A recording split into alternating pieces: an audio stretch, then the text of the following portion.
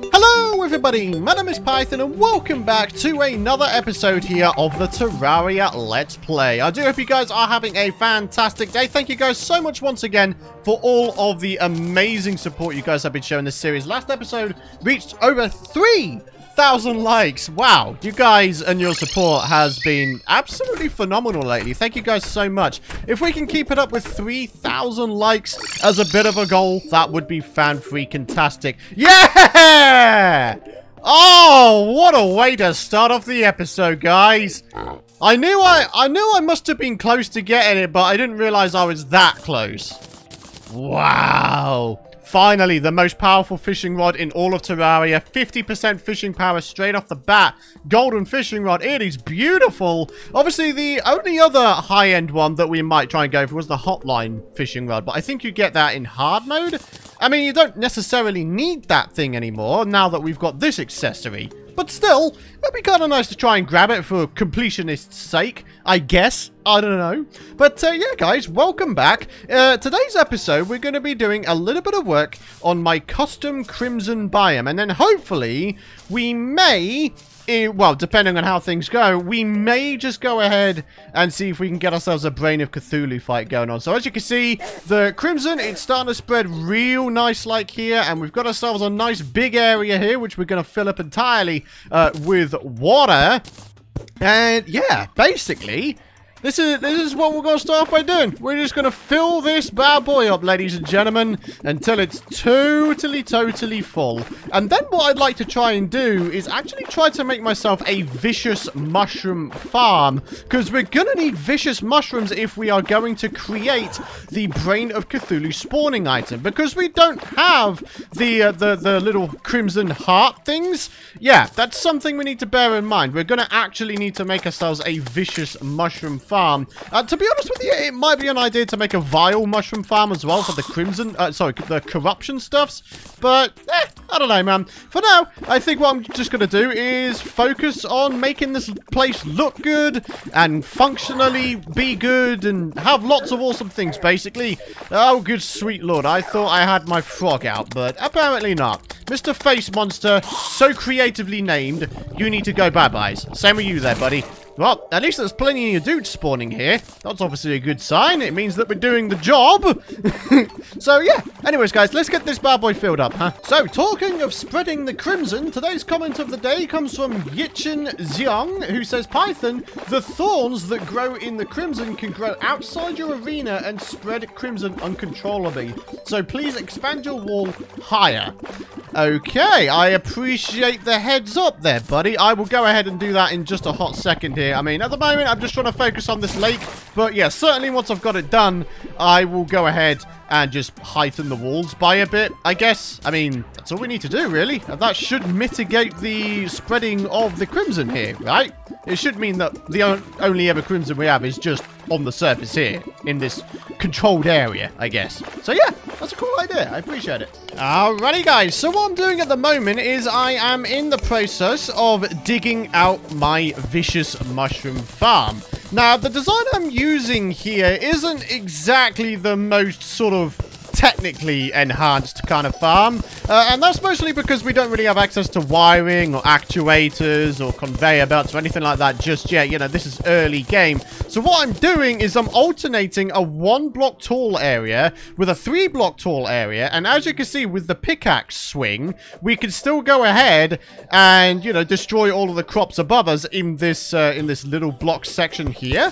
And yeah, it's still near enough to the point where, you know, we should be able to collect everything without any hassle. So yeah, this is probably the most basic vile slash vicious mushroom farm you can make, but it's gonna do the job, my friends. It is gonna do the job. Also, holy heck, there's a lot of fallen stars on the surface, ladies and gentlemen. I should probably pick them up, huh? Wow. So yeah, some of you other guys were going ahead and telling me about the fact that there is an event called a meteor shower, and during a meteor shower, you get fallen stars a lot more often, which is very, very cool. I'm very glad that they added an event like that, because it means, you know, getting fallen stars isn't going to be too much of a hassle anymore, because it always used to be, right? That's probably why no one ever used the star cannon. You know, the vast consensus of people who play this game probably didn't have like a massive fallen star farm road thing in the sky.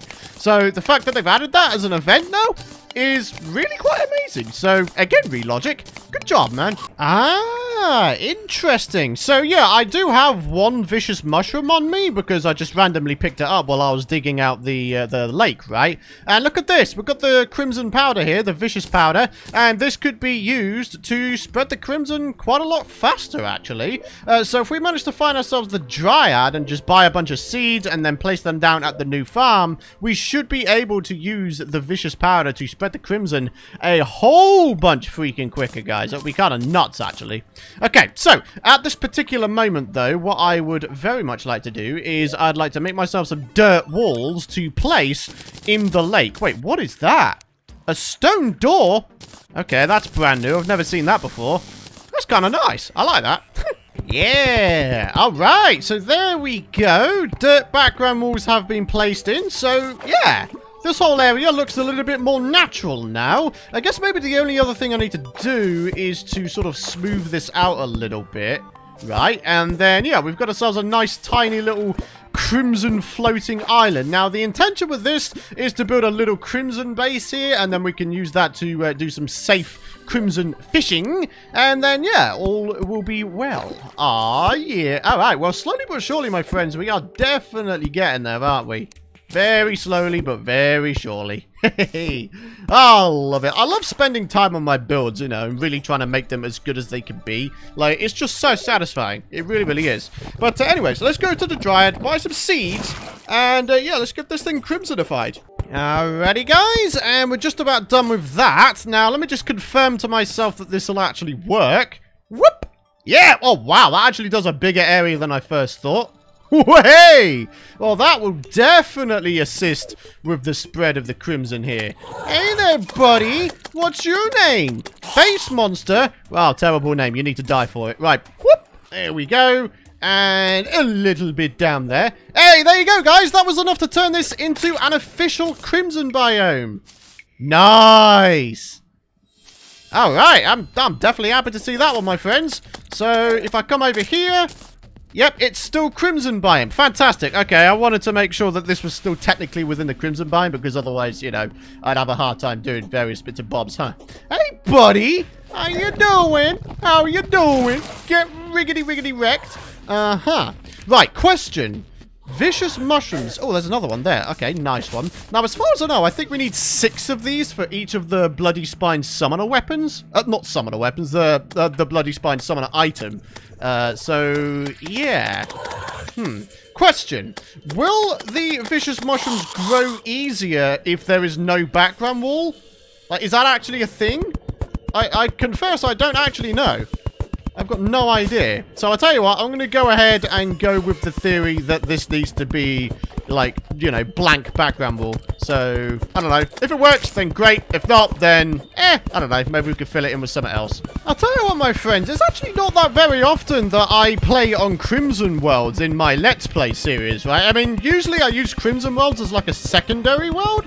But there is one thing I do miss, and that is actually the music. I miss the Crimson music more so than the Crimson Biome itself. I've always been someone who's preferred the Corruption Biome for whatever reason, whether it be, I don't know, the color or the fact that, oh, hey, it's like the OG biome of Terraria, the OG evil. I don't know, man. Or maybe I prefer the accessories, you know, the Band of Star Power, the Vile Thorn, the Worm Scarf, you know, all that great stuff. But with that said, a lot of you folks have been saying the Brain of Cthulhu is kind of overpowered now, so I am very much looking forward to getting to the point where I hopefully get that thing under my belt. You know, that'd be fantastic. So, for now though, let's just continue on. Apparently there's a gnome around somewhere.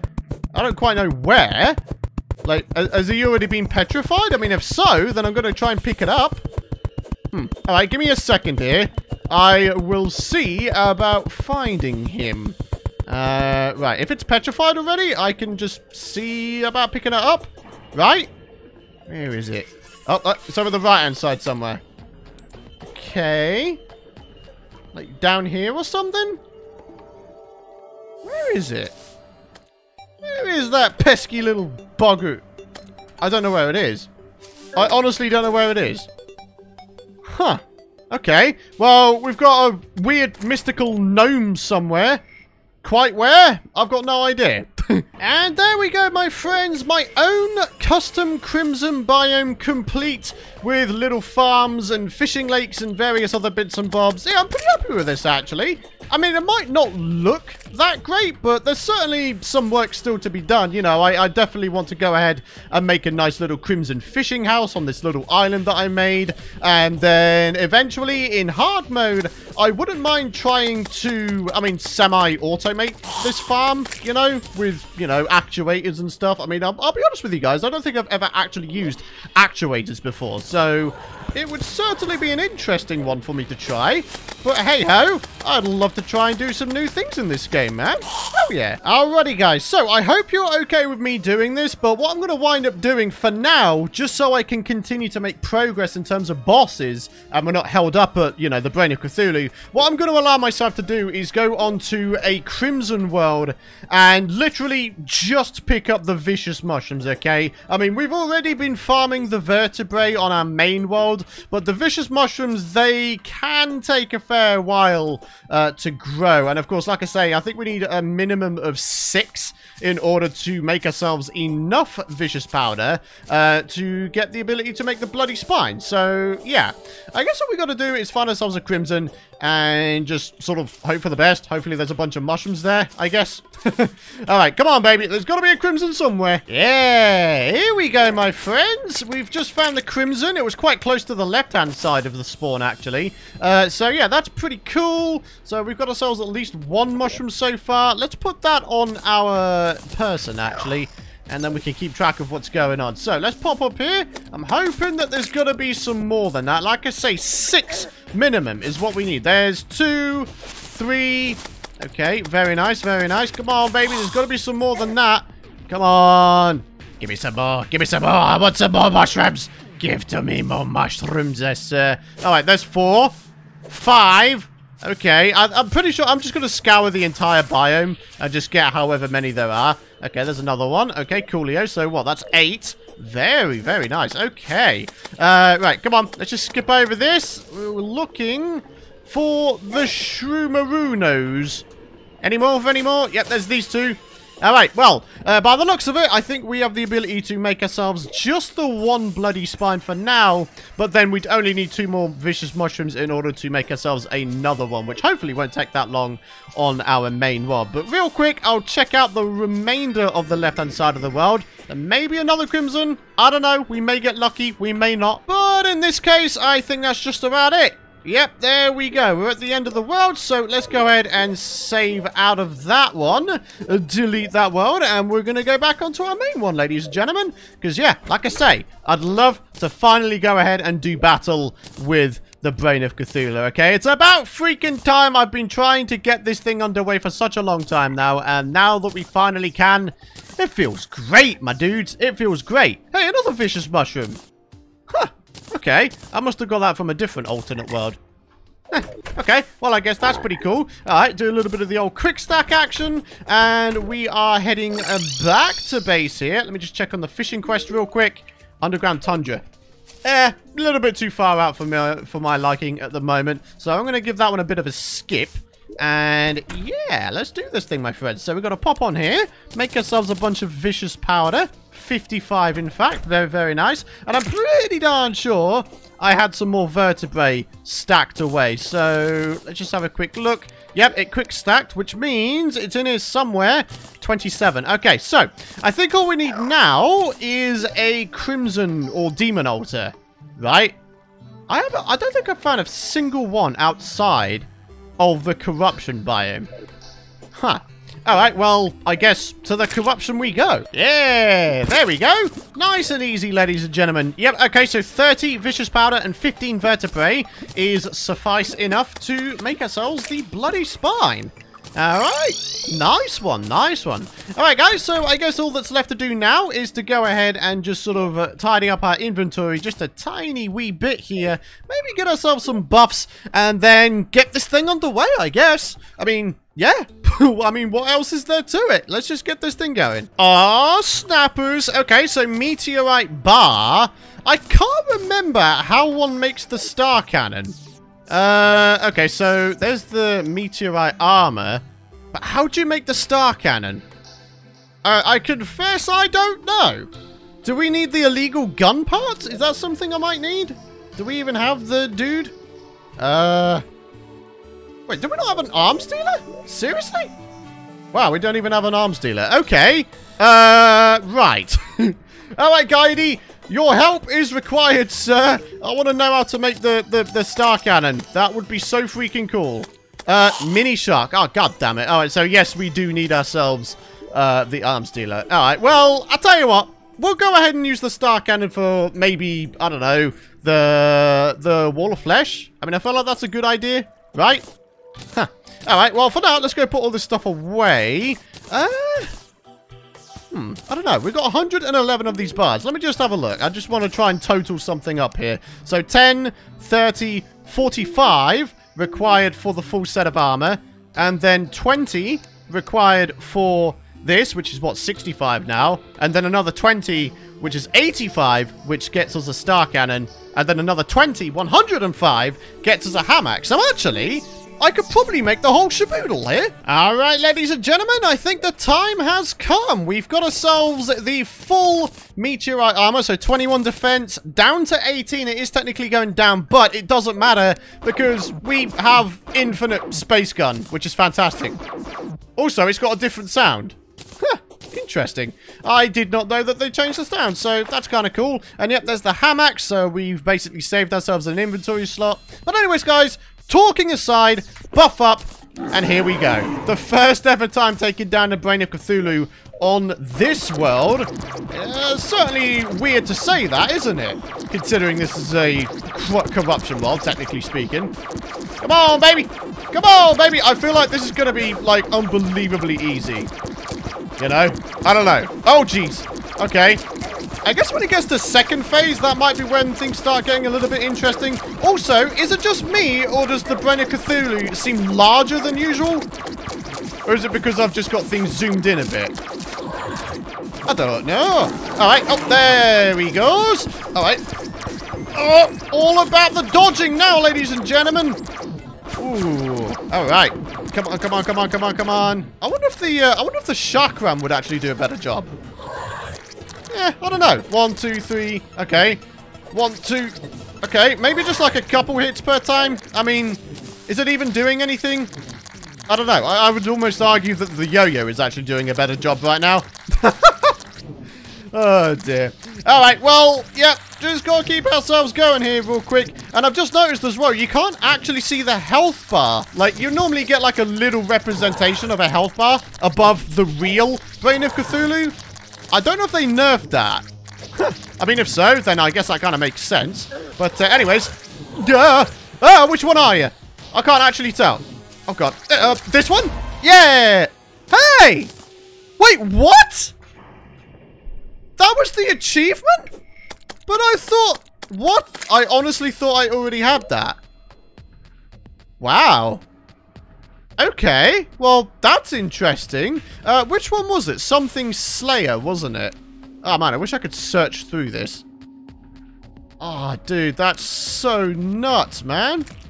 I honestly thought that achievement sort of unachieved itself because we were going to go ahead and take down the Empress of Light. But then again, it was only one below the amount, wasn't it? It was like 14 out of 15. So by that logic, it should have been 2 below because there's the Queen Slime as well now, right? Huh. Alright, well, whatever the case, that was very peculiar, but I will absolutely freaking take it. Boom! There's the Brain of Confusion, 303 Crimtane ore. Absolutely beautiful. And of course, the beautiful Brain of Cthulhu relic. Brain in a jar. Summons a spider brain. That sounds terrifying. Alright, well, let's put it on. Let's have a look at it. Whoa. Yeah, Loki, I actually... Is it just me who actually kind of prefers this pet over the Eater of Worlds pet? Like, let's take a look at the Eater of Worlds. I mean, this guy's pretty awesome. But I think I actually prefer the other guy. I don't know. Am I crazy? Am I crazy for thinking that? I mean, I don't even like spiders in real life, but this guy's kind of cute. Oh, dear.